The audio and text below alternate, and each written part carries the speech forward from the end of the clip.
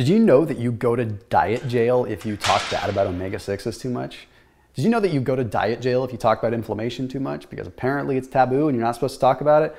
Sounds to me like that's the perfect thing to talk about. So I'm going to cover omega-3s and omega-6s and the result of inflammation in your body with one versus the other. Now, I'm not a doctor. I don't play one on TV. I don't even play one on YouTube. I'm just some guy on the internet that happened to lose 100 pounds and got interested in biochemistry. So let's dive in to omega-3s versus omega-6s inflammation category.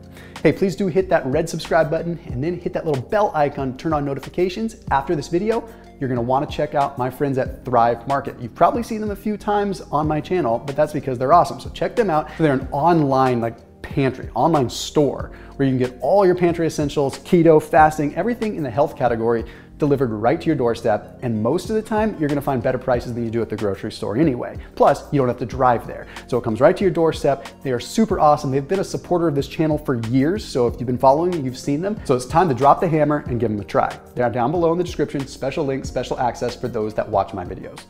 Okay, quick recap on omega-3s versus omega-6s. I did a full video on this, so I'm not gonna go into a lot of detail. Basically, they are very similar. Molecularly, almost identical. But when you get down to it, there are a couple key differences. One is the placement of the last unsaturated bond. That just sounds silly. I don't expect you to know what that is. I don't even want to say it because it just makes me sound like a conceited prick. The point is, they're slightly different. But when you get them inside your body, they compete for the same enzyme.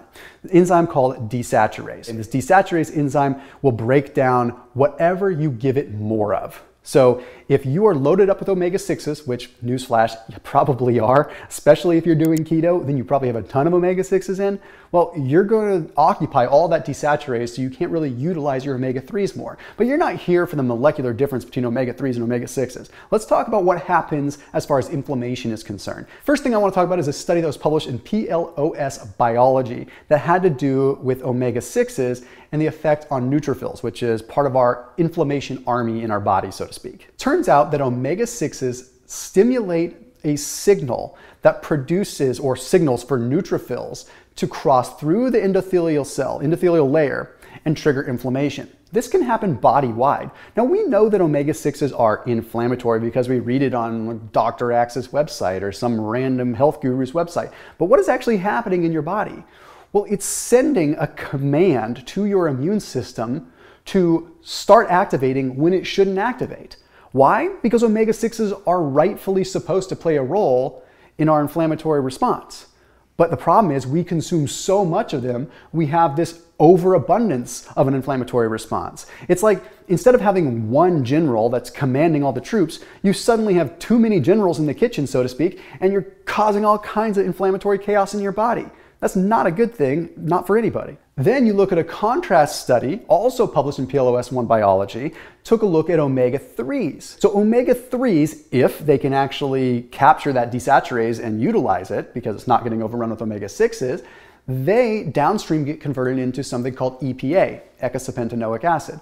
Okay, EPA triggers the production of something called the prostaglandin D3, type 3 prostaglandins. Here's what's cool. If you were paying attention earlier, you know that omega-6s trigger a bunch of these neutrophils to go through. Okay, well, it turns out that prostaglandin D3 will come in and it'll occupy the receptor that would normally allow inflammation to start. So prostaglandin D3 is an inflammation blockade. It's like it comes in and it blocks the harbor, it blocks the driveway so inflammation can't come in and park. So when that happens, inflammation does not elevate as much. Okay, you're able to block it and keep it at bay somewhat. Now, there are a lot of studies that talk about inflammation in omega-3s and 6s. And quite frankly, most of it's boring and most of it won't excite you that much because it's just molecular random biology and biochemistry. But there's another piece that I think is really important to talk about, and that is called resolvins and protectants. So in addition to literally triggering inflammation or literally helping to block it, there's also a cleanup effect.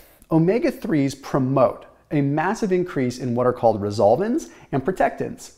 Now, resolvins, just like the name implies, they clean up all the waste from our inflammatory response.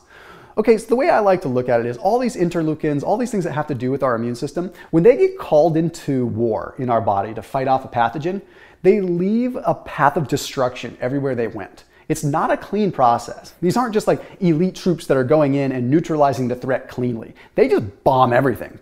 That's why a lot of times when you get sick, the effect is actually your own immune system making you feel the way that you feel. It's not whatever it is that you have or whatever pathogen.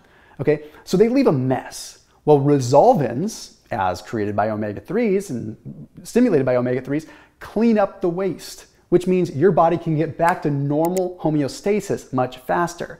So if you did have a surge of omega-6s coming in, you did have a surge of inflammation, omega-3s can help the cleanup process, but then they also help create protectants, which help protect against the overabundance of cytokines, the overreaction of our immune system. It is amazingly epic stuff, and that's exactly why you do need to be paying attention to omega-3s versus omega-6s if you want to be able to feel your best, look your best, and ultimately be your best. So as always, I'll see you tomorrow.